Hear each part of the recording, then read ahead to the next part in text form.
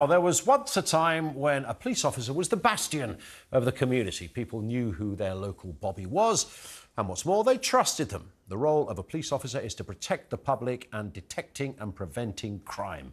Policing by consent is the basis of law and order in this country. Unfortunately, the stark reality is the British public no longer has confidence in the police. For the first time in 30 years, more people think the police are doing a bad job than a good one. This was the survey by YouGov that also found only a quarter of people felt officers will be able to catch and prosecute someone if they were burgled. And over a third said it was unlikely a perpetrator would be prosecuted if they were the victim of a sexual assault. It's that bad. Now, it's fair to say the police force have had a right good kicking over the last few years. Rightly or wrongly, some forces have been embroiled in scandal. 5 constabularies in England are currently under special measures. But some of this was not the police's doing. Budgets have been cut continuously during the last 14 years of Conservative rule. Around 20,000 officers were cut by the then Home Secretary Theresa May. The Tories, of course, will claim we've hired an extra 20,000 since then, but that was only to replace the ones they'd sacked in the first place. Policing priorities are stretched beyond belief right now, partly down to work of eco-zealots like Just Stop Oil, and of course the hundreds, sometimes thousands of extra officers being drafted in to help deal with pro-Palestinian demonstrations. And for most people, the reality is this: if you're burgled today, you could be waiting more than a day, 2 or 3 in some cases, for someone to come to your house. It's not surprising then that the biggest police force in the UK is also the one that's mostly under the spotlight right now. And for all the wrong reasons. Metropolitan Police Chief Sir Mark Rowley has been in the role nearly 2 years, and in that time he's had to deal with things like the aftermath of the Sarah Everard murder, trying to remove rogue officers with currently 1,000 suspended or on restricted duties, and deal with a capital city in the grips of a crime wave. And sometimes it's about optics, things that look really very, very bad indeed, no matter how well-intentioned a police officer might be. For many, this moment was the proverbial icing on the cake. It might have been just one officer's, but perhaps the clearest example of a rotten response. If I could ask you to stay there, please. Thank you very much. I know, I have heard you. I don't want to stay here. I want to leave. Well, in that case, sir, And I'm going that way. when the crowd is gone, I will happily escort you out. I'm going to walk. I don't think there's no reason. No, sir. I don't want anybody antagonising anything. Yeah, and at the moment, sir, you are quite openly Jewish. This is a pro-Palestinian march. Right. I'm not accusing you of anything, but I'm worried about the reaction to your presence. Openly Jewish. That was Gideon Falter, the chief executive of the Campaign Against Anti-Semitism, a Jewish man being told he's not free to cross the road in London in 2024. It beggars belief. The Prime Minister said he was appalled by the treatment given to Mr Falter. The Met have issued 2 apologies now. The original response caused further outrage. Gideon Falter has said it's time for Sir Mark Rowley to resign. And I would ask Sir Mark Rowley if not being able to walk in the vicinity of these marches as a Jew is not serious disruption to the life of the community, then what on earth is?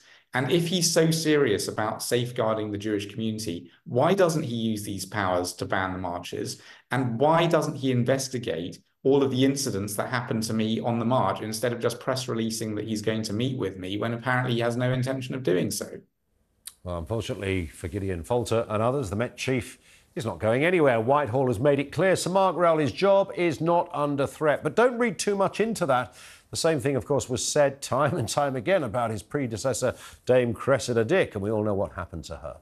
With all of these elements in mind, we're asking this question: do you still have trust in the police? Lines are now open: 0344 499 1000, text 87222, or on the socials at TalkTV. With me to discuss this and the rest of the day's big stories, Telegraph columnist and sketch writer Madeline Grant is back with us. Good to see you, Madeline. Thanks for having me. I mean, it doesn't rain, it just pours down like Billy-O for the old Bill at the moment, really. I mean, there's lots of elements and issues going on. Some of it is fair game. There are other areas where I think we can all be quite defensive of the police. I don't think they're all rotten by any means. We would all still call the police if you're in trouble. And I think 99% of them are there to do, to catch the bad guys. But of course, the small number stands out. The fact that people have lost trust, and this is the first survey where more people don't trust the police than do, should be taken seriously. Absolutely, and I'm surprised that it's taken this long for these findings to be revealed, for there to be a clear majority of people who no longer have faith in the police force, because I feel that this sentiment has been growing for a long time. I think it really took a big hit during lockdown when we saw how very thoughtlessly and insensitively the police were sometimes policing. And as you say, it's not always the fault of the police, that often they've been given ever-changing and very hard to decipher laws to implement from the government in the first place. But nevertheless, that seriously hasn't helped. And of course, the fallout from these Palestine protests. But I think more broadly, there's just very clear data that certain crimes that they would call lower level crime or even sort of medium level crime has essentially been decriminalised. You know, that vast majority of burglaries are not being solved, shoplifting is rife, and people can really see it. I think it kind of erodes at the social contract if you live in a place where there is constant shoplifting. It's very visible, you know, and it leads into this sense that we're in a kind of increasingly ungoverned country. And I think the police, if their strategy has been to focus more on what they consider to be the higher level crimes, I think they really should reconsider what it does to people if, you know, things get nicked and nothing happens. Yeah. Your phone gets stolen and you receive a Weasley message saying, we've looked into it, sorry, nothing more we can do. Even if you say to them, I have Find My iPhone and I can tell you exactly where my phone currently is, they still say, no, sorry. You see, that's where it becomes tricky. Yeah. So a couple of days ago, Friday night, one of my neighbours was burgled and quite a lot of stuff was taken and it was fairly audacious stuff, but it was, you know, it was dark and they picked the house that was kind of where the back was out of the way. There was nothing overlooking the house. Yeah. And I happened to just they were away for the night, and I just happened to pull up and I bumped into them. They'd not been there that long. I don't know them that well, but they said, oh, did you see anything? But we're waiting for the police now. And then the husband said, oh, well, we're not hopeful the police are going to turn up. But actually, they did show up. They showed up within about an hour. Yeah. And they had a forensics team, and they dusted it down for the fingerprints. They realised the place had been sprayed with Dettol, which apparently is a way of getting rid of some of your DNA. Really? Something like that. Yeah. And then this morning I noticed when I came out there was a police car outside the house, so they're obviously paying another visit. I don't know if this is under the banner of... I mean, we shouldn't be surprised at this. We're talking about somebody whose house has been burgled. And I'm telling an anecdote about... Guess what happened? The police showed up. You know, but that's how it should be, but for so long it wasn't like that. It's such poverty of low expectations, because when I heard that story, my first thought was, oh, good, maybe they're beginning to turn things around. And it's like, this is not what turning it around ought to look like. Exactly. You know, basic policing for British taxpayers who have a right to have their private property defended, which is one of the core functions of government. But on that night, apparently there were 2 other burglaries, and the police, just by the way it happened, they know it was probably the same people. They've established they're clearly professional thieves by the way they did things. Yeah. Now, I don't know what the police are meant to do in terms of finding those people. How much... It's only now we're forced to think about this. How many coppers... what are the chances of them being found? How many coppers do you allocate to just one town and 3 burglaries? Is it 2 coppers? Is it 22 coppers? I don't know. That's a good question. And if you took 22 coppers off the beat to concentrate on that, what are the chances of a success? And what happens to other areas that then become neglected? Yeah. Well, I think it really depends what it is. I mean, if you're dealing with a very well-organised gang, that's one thing.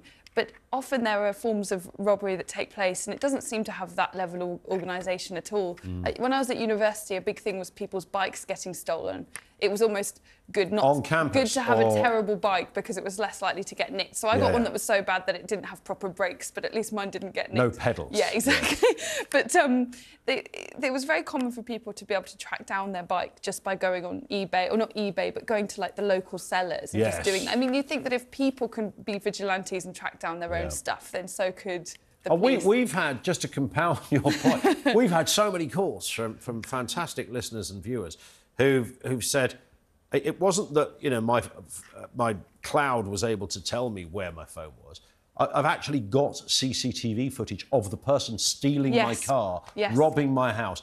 My neighbour down the road has got further footage of the car going out, and the high street must have footage of the car driving down. Yeah. And none of this was investigated. It's that area that exactly, really that's right. And people have started to really invest in this kind of technology because they don't trust the police. Another sign that people don't trust the police is that many shops are now hiring more and more security guards because they have to do it themselves. True. But I think that what you get with the police force, as with the NHS, another good example of this, often it's a bit of a postcode lottery. Some forces clearly work much better than others, and some are unfit for purpose. I mean, we hear so much about the Met Police, but there are other forces in special measures too. So I think you end up with a situation that's very like non-uniform in terms of what's your chance of, you know, law justice ever being served looks like. Indeed. What's your take on, I mean, there's a lot of women, we're told, don't trust the police. I mean, the Sarah Everard story kind of sort of really did inflame this horrific reality that some women, if they were the victim, would not feel comfortable calling the police. As a woman, do you recognise that? Well, I mean, I think every woman will take a different view on this. They will have a different experiences, different interactions if they've ever had to deal with the police. I must say that I once had to go to the police with something that was was to do with my own personal security, and they actually were fantastic about it. So I was really surprised and heartened by what I saw. But of course, that's just one person's experience. And I think that what happened with the policing of that protest, that came after so many protests have been basically allowed to go ahead by the police, you know, so that there was that sense of two-tier policing. You know, if you're protesting Black Lives Matter, you go for it, you can do whatever you like. If you're protesting lockdown or you're protesting the murder of a young woman by a serving police officer, then we will treat you very differently. So from the you know, it's taken such a reputational hit. But this question of Mark Rowley and whether he should stay, I mean, I don't really see what that would achieve. I think all that would do is the taxpayer would be liable for a big payoff fee for Mark Rowley, and then we'd get somebody else in. I don't think we. And then the whole thing would start all over again. You've got to deal with it from top to bottom. Yeah, true. I mean, I think Peter Hitchens maybe has a point when he says you've got to basically decommission the Met and just build a fresh one from the ground up. But it's arguably too big as well. I mean, it's such a huge. I think it's the biggest police force in Western Europe. It's massive. So maybe there's something in that.